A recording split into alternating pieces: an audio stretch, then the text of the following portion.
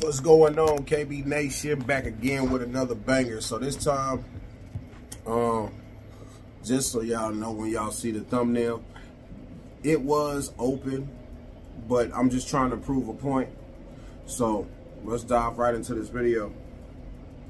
This video is pertaining to mental awareness for those who want to purchase a firearm. This is a very touchy area, because it's a lot of people that want to own firearms for protection or whatever, but they also have mental things that they going through in their life, right? So you might have somebody that might have a bad temper.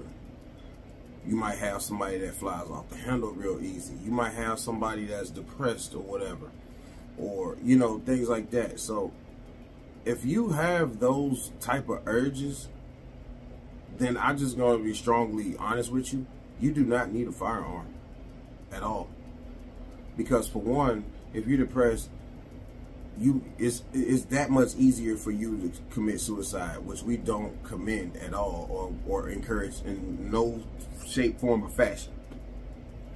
If you have a hot temper, you don't need a weapon, because you'll be the very person that's quick to use it out of anger rather than using your head. So I just, just trying to give you guys a little insight on that. I ain't gonna take up too much of your time, but think about it before you actually just go purchase one, because the day that you purchase one could be the worst decision you ever made, depending on your mental awareness or mental health. So think about it. Y'all have a good day. Peace.